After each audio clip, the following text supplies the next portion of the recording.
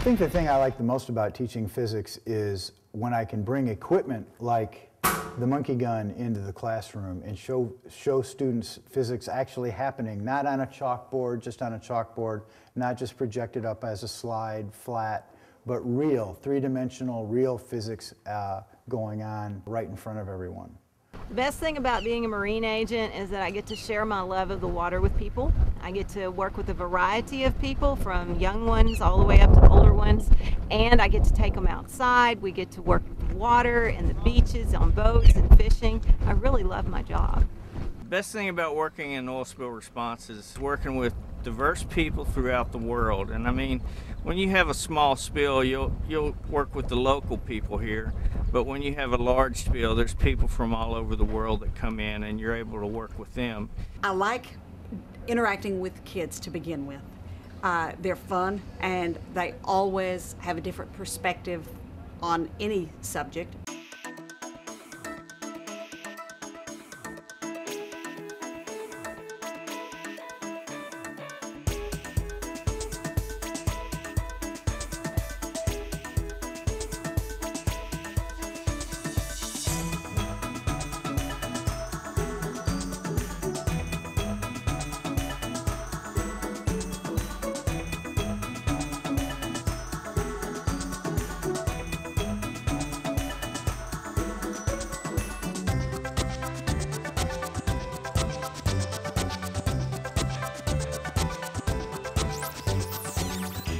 My favorite part about teaching 5th grade science is taking the students into the lab and letting them experiment and investigate on their own without leading them too much, giving them the materials and letting them inquire at their own pace. What I like most about my job is bringing the outdoors inside to my students that normally don't get exposed to learning concepts and areas, getting them outside of Southeast Texas, bringing the outdoors into them.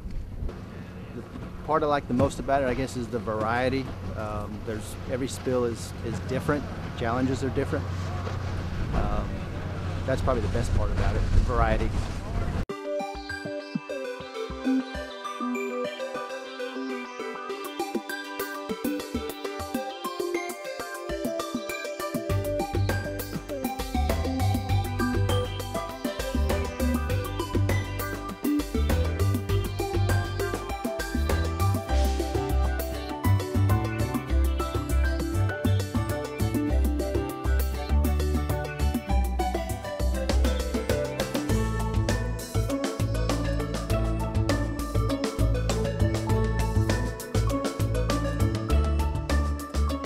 The best thing about working in the oil spill response field is it's never the same twice. There's always a challenge, no matter what oil, no matter what time of the year. There's always a challenge that you have to overcome, and it makes it a real exciting field. Well, what I love about my job are these people here, the students that we worked with. That they always keep me on my toes. Bringing in my experiences in making science real and clearing up the misconception that scientists don't always wear lab coats and live in a lab. You know, have a vision of what you want to do, and I had a vision of working in the oil spill industry after seeing the Exxon Valdez. I already had my background in school, and I already had my background in work. And I was working at the time for an oil spill equipment manufacturer, but we were just manufacturing the equipment and selling it to the companies. So I worked in, and knowing the right people and having to be at the right place helped me get my job.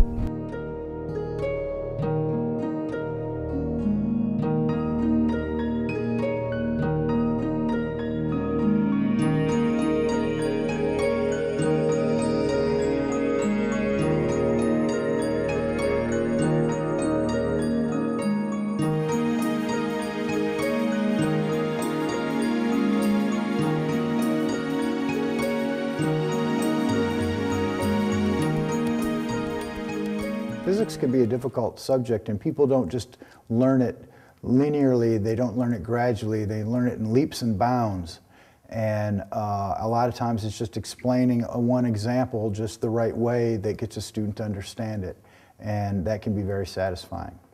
To be a coastal marine resource agent, you have to have a master's degree in a related field. And so my degrees are in biology, plus I have a teaching certificate, and I have a lot of lifetime experience in fishing and boating and aquaculture. I was in the oil spill cleanup business for about 11 years. I was an actual contractor for about 11 years before I joined the Texas General Land Office. I actually started in the Coast Guard. I was doing this for 6.5 years in the Coast Guard before I started college.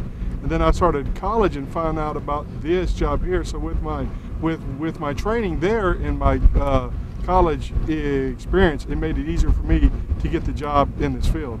And I'm a hydrometeorological technician, and my actual title here is observing program leader. Now, I got my meteorology when I was in the Air Force, and part of the stuff I used to do was like weather briefings for things like the SR-71. The most favorite thing I do in science class is experiments. Probably the astronomy, like things in outer space and stuff. Pretty much any experiments that are fun or taste good.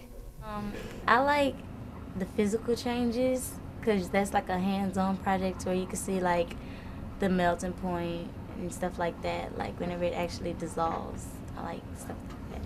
I like biology and how people and other animals interact, just because I like working with people and I love animals. So Probably the visual demonstrations because you actually see what's going on. Like getting to watch baking soda and vinegar react together.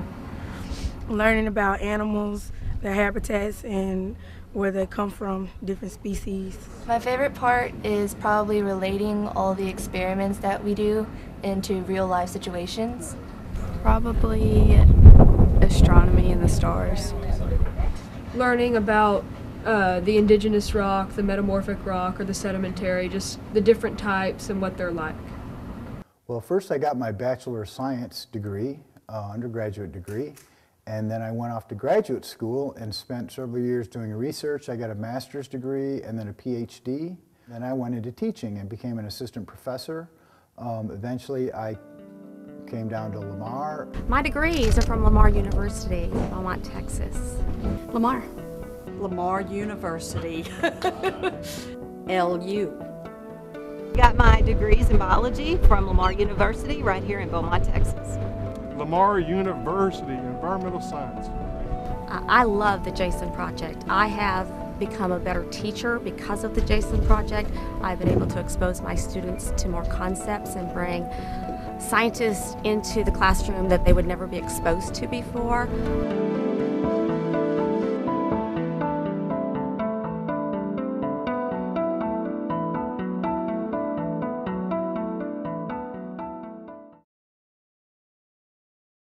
This video is dedicated to the memory of Samuel Smith Lord Jr., engineer, scientist, and founding member of the JASON Alliance of Southeast Texas.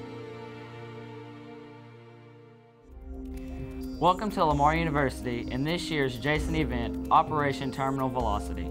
I'm Lucy Alfaro from Vincent Middle School in Beaumont and an Argo co-host.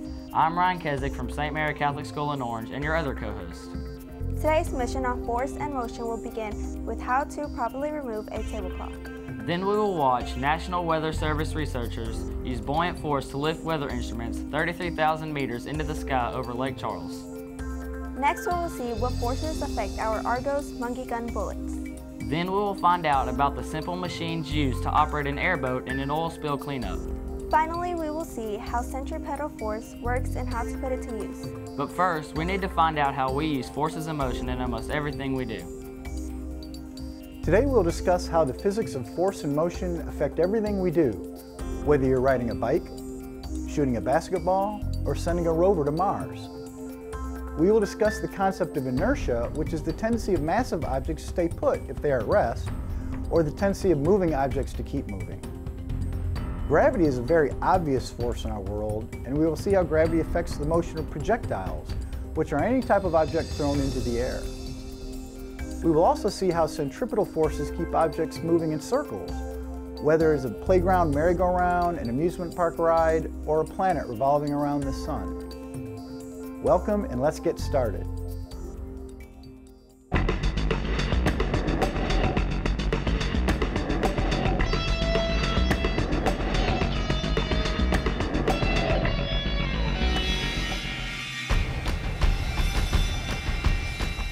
Today we're going to investigate Newton's laws and forces, and we're going to do it in the context of the tablecloth trick. I guess you've probably seen that done in movies and television before. Wait! I've always wanted to do this.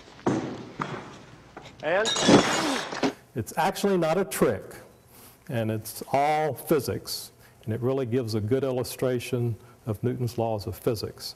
The object of this, of course, is to pull the tablecloth out from all the dishes, with the dishes hopefully not coming with the tablecloth and falling on the floor. The first thing we'll look at is Newton's first law. The plate will stay at rest, hopefully, unless an unbalanced force acts on it. Let's try to think of all the forces that are acting on the plate. This is the plate right here, and this is the tablecloth, and so we'll take the gravitational force. There has to be another vertical force acting on the plate. If there wasn't, if this were the only vertical force acting on the plate, then the plate would accelerate downward, according to the second law. The table and cloth are pushing up on the plate, and technically that's called a normal force. It acts perpendicular to the table and the cloth and the plate, just like gravity does. What is friction? Anyone know the definition of friction? When two surfaces are trying to move across each other, the friction force will try to prevent that motion of two surfaces. Now, the two surfaces in question here would be the tablecloth and the bottom of the plate. So if we look at the tablecloth, as I try to pull the tablecloth, and I can't do it unless I exert enough force, because of the friction. There's three kinds of friction. There's static friction, rolling friction, and sliding friction. That's it, okay.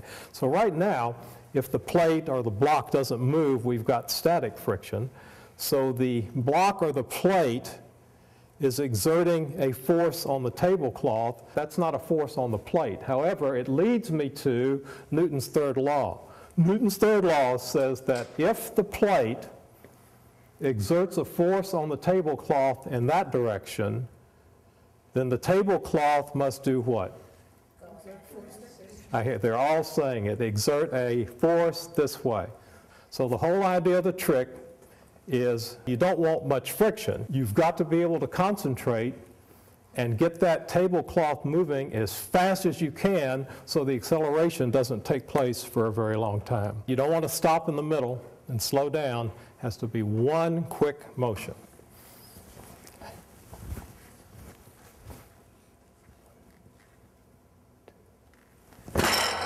There it is.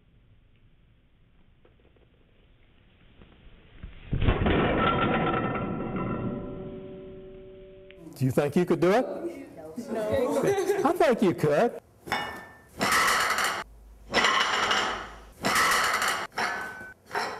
Whoa! Okay. Now, that's a good illustration of what happens if you don't do it fast enough. Yes.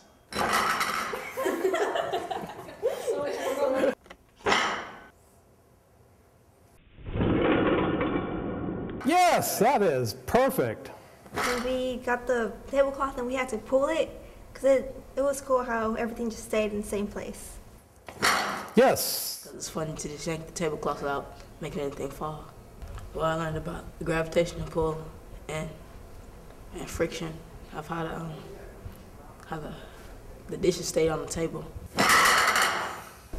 How would you pull the cloth from under a lot of dishes on a regular long table? Just a snap wouldn't do it if you had a long table that was set. A lot of times formal tablecloths have a lot of nap to them, and they have more friction, and that's another problem. If you practice with a little bit longer, a little bit longer, a little bit longer, that'd be the best way to do it. Would like a graded tabletop at like outdoor places, would that make a difference? Usually the outdoor places, the surfaces are surfaces that weather good, and they're rough surfaces, and that would be a big problem. I think it'd just about be impossible. Picnic tables and things like that. If you had one of those plastic picnic tables, I think that would work pretty good, because that'd be quite a bit like this. Would it work the same if you had a circular table that's kind of wide? Circular table would present some problems, and the main one is that the tablecloth would tend to bunch. It's hard to keep it straight here, and when it bunches, you tend to have the cloth grab onto the dishes with a force in addition to the friction force. I didn't like the adrenaline rush. I liked learning all 3 of Newton's laws because I didn't know them before. How many laws of motion is Newton known for? Is it A, 1, B, 2, or C, 3? Think it over. The correct answer is C, 3.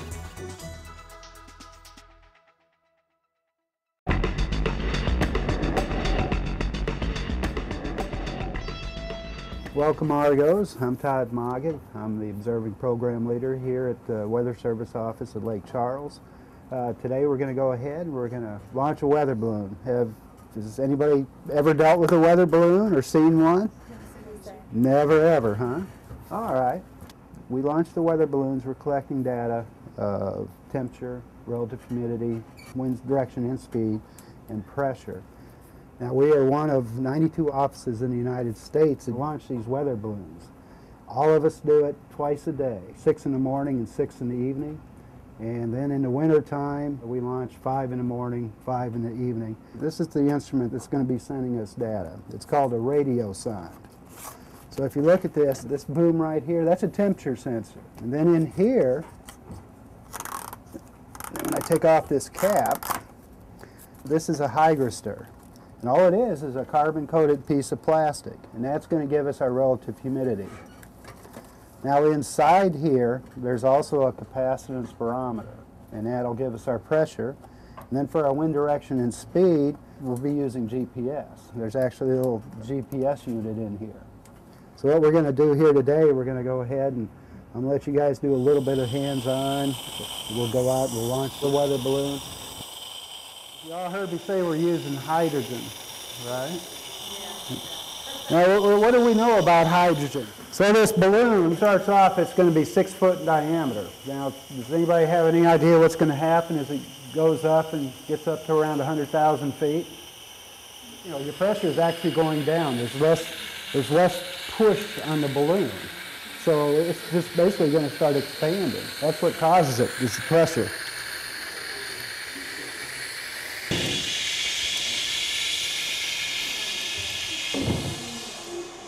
How do you know when to stop filling it up? Okay, what we've got is we've got these weights on here. All right. Now what'll happen is once it lifts it up, it'll shut it off.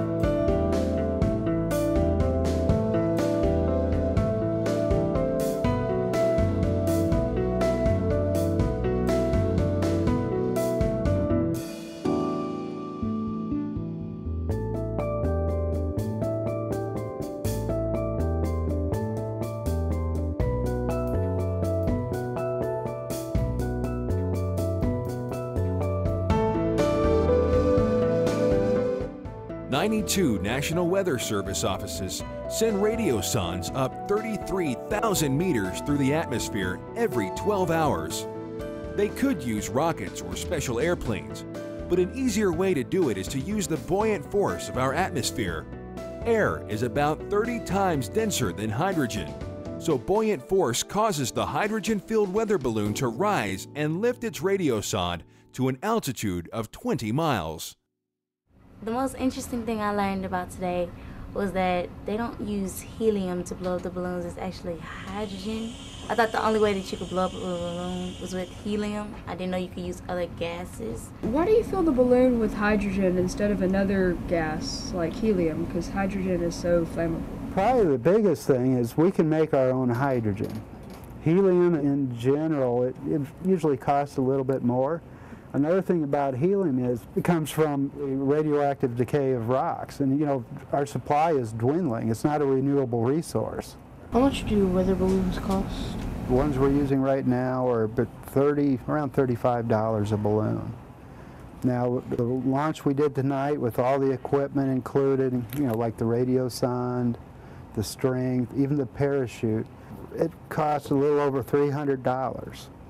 So now when you think about 92 offices doing this twice a day and at a cost of over $300, it's pretty expensive. Has a weather balloon ever fallen right back exactly where it was launched? I've been here since 1994, and the closest, it was about a quarter mile away. And we've been doing these weather balloons for over 50 years. Now there's 920 offices around the world.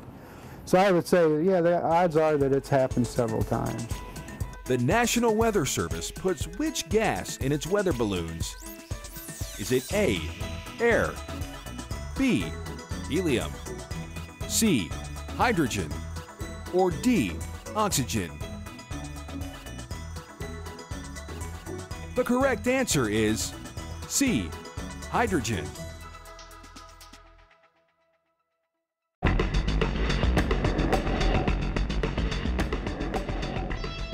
Welcome, Argonauts, to the Department of Physics. I'm George Irwin, and I'm going to tell you about gravity today. When you throw an object into the air, any kind of an object into the air, it follows a particular path that is determined by basically Newton's laws of motion and gravity.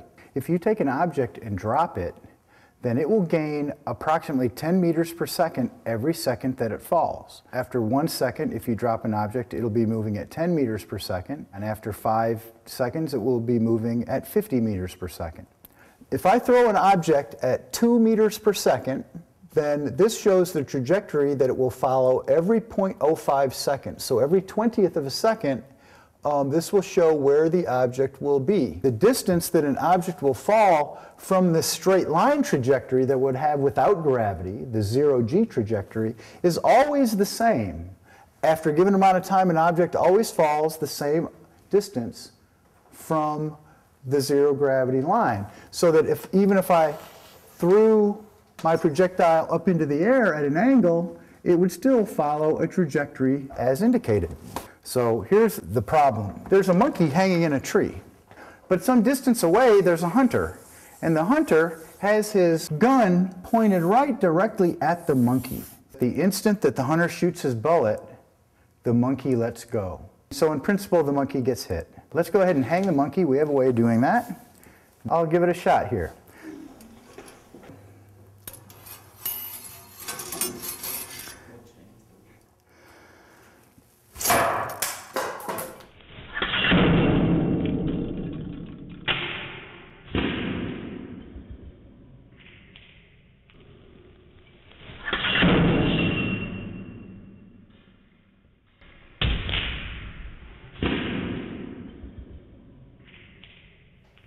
That was a hit, wasn't it? Okay, let's try it again.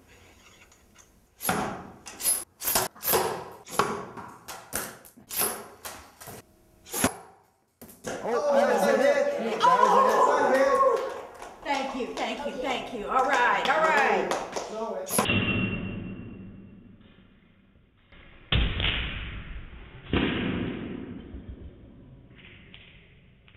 Contact. Yes. All right. Oh, man.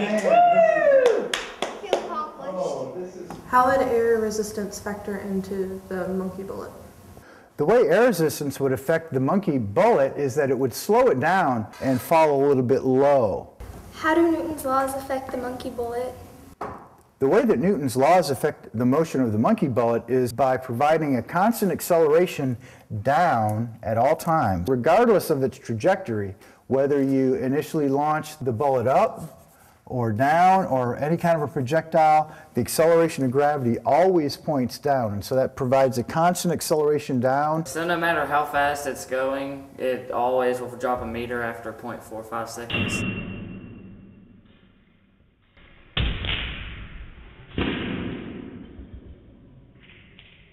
How does our discussion of projectiles apply to orbits? Isaac Newton suggested that if you threw an object from a high mountain, it would, of course, fall down according to the parabolic trajectory, but as the Earth curved, eventually it would curve out of the way in such a way that it would go all the way around the Earth, and that's basically what we call a satellite orbit. So you can always think of the curved parabolic path that a football makes, or a baseball, or any object as being the first part or the edge of an orbit. Is it possible to make a monkey gun using household items? What we have here are fairly common items. This isn't just a bicycle pump that provides the air pressure to shoot the monkey gun.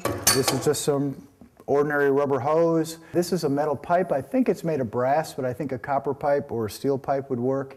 And a little bit of copper sheet metal and some nuts and bolts here to make this arrangement. The power supply needs to provide probably a couple of amps, maybe. This provides a couple of amps at about 10 volts. And there's a long wire that we use that goes up to the electromagnet, and that was just wound by taking insulated wire and winding it around a bolt. So most of these items I think are fairly common. Of course, the monkey is easy to find. Okay, so what causes the monkey and the bullet to fall? Is it A, centripetal force, B, gravity, or C, buoyant force? What do you think? The correct answer is B, gravity. Great job!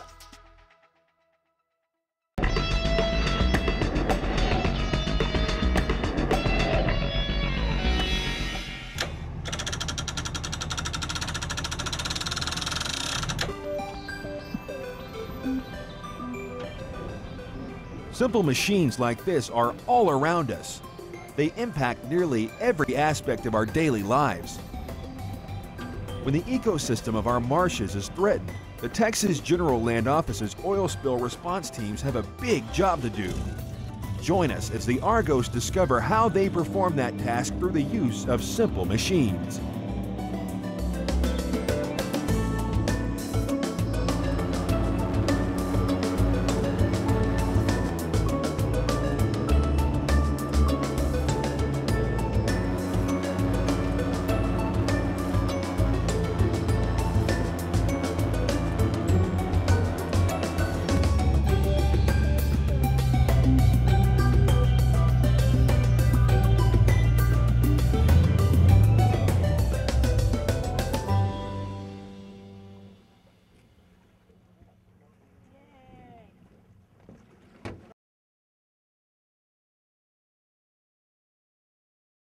What we're going to do today is show you a little bit about how a oil skimmer works. It works on the idea that oil adheres to things like oil, or things that are made from oil.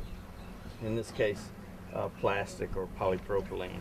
And for this, we're going to need you to have gloves on and eye protection. I'm going to go ahead and pour our oil into our little tray here. Now most oils will float on the surface of the water. And as I said, oil sticks to things that it likes, such as plastics. The oil's back here, it sticks to the drum and gets scraped off by the wedge-shaped scraper. One of the other things that I want to show you here is a absorbent pad. These are used primarily on small spills. Not the Deepwater Horizon spill, but the everyday spills we have in our waterways here. And what's unique about this is this will pick up oil, but it won't pick up water. We call it an oleophilic hydrophobic process. It's oil loving and water repelling. We've been on spills here that lasted 3 weeks to clean up, but that's, you know, we'll get the majority of it up in a week or two, but After that, cleaning the grasses, the plants, the crevices that the oil got into. We have an estimate that about 80% of the species in the ocean either grow up in the marsh or eat something that grows up in the marsh. So if we lose our marshes, we lose the beginnings of our food chain. So this is a very important area, and we need to protect it. What we try to do is try not to contaminate the areas we're in. So you'll see it sometimes if we're working in this area, you'll see us line pretty much everything in plastic. So when we bring it up out of the water, we don't oil up the docks, we don't oil up the ramps, we don't oil up the area we're in. Okay, we're going to show you a big drum skimmer in motion, but without the oil this time, okay?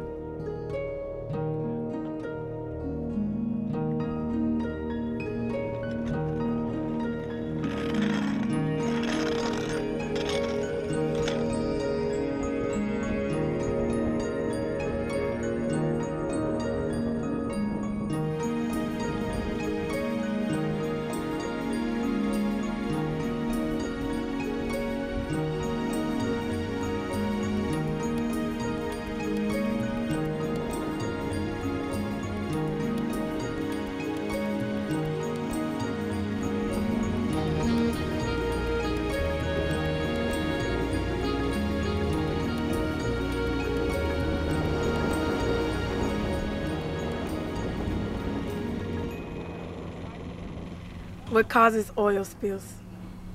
The majority of oil spills in this area are inattention to duty.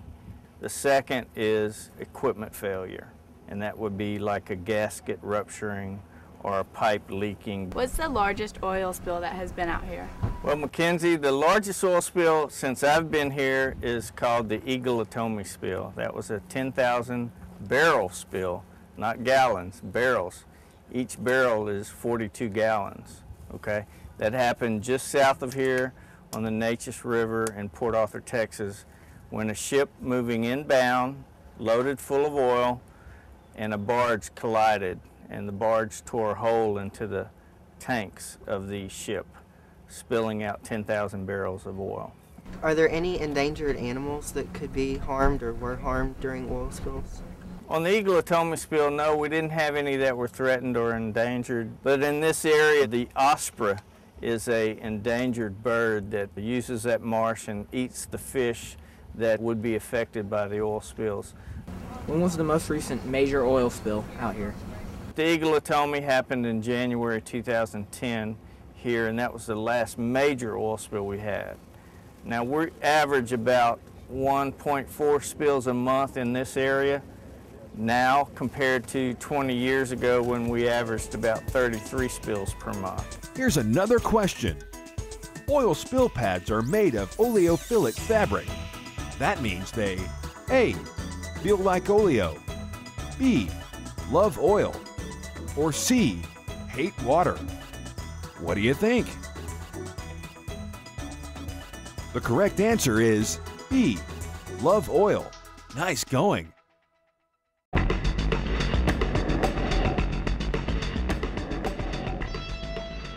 An automobile going down a roadway like this, in order to keep it from sliding off the side, there has to be a force, the centripetal force, that keeps it going in the circle, and that's always directed towards the center. Now in this case, this is the friction on the road, pushing sideways on the tires. And if you hit a patch of ice, you lose friction, and then you slide off the road. You would go in a straight line. If the vehicle is going fast enough, it'll be able to make it around the circle and not come off the track, like that. It's clear that it needs to have some speed, some minimum amount of speed when it comes around here, right? If it's to lose contact right here, if you look at the minimum speed, that's where it just loses contact. And now there's nothing pushing in on it anymore. When that happens, when you lose contact with the roadway like this, well, you fall off the road. So let's go ahead and give it a try. Do you like going to the fair? You like amusement park rides? Yes. You know how there are some rides, they're like roller coasters that take you around a loop kind of like this, and yet you stay in your seat, right? We have a little demonstration of that right here. If I get it going at just a high enough velocity so that when it gets up to here, then he'll stay on like so. Now, if he is going fast enough, let his friend join him there, then I can even rotate this upside down like so, and you can see that they're hanging because friction is holding them up, because there's enough force towards the center of the circle, the centripetal force, to give them enough friction that the frictional force up will be at least as much as the weight that wants to pull them down. But what happens if it's not rotating fast enough? And they'll slide off. Ah. What provides the centripetal force to keep the Earth revolving around the sun? The force that keeps the Earth revolving around the sun is the force of gravity that the sun exerts on the Earth. The Earth goes around in a circle, and it has a speed, and there's always a force of gravity pulling the Earth towards the center of the circle, and that's what provides, at all points, the centripetal force that keeps the Earth going around in a circle. What would happen to the Earth if the sun's gravity suddenly stopped? If the sun's gravity suddenly stopped, and Earth no longer had the sun pulling on it towards the center, then the Earth would continue to go off into space in a straight line. How can you create artificial gravity on a space station?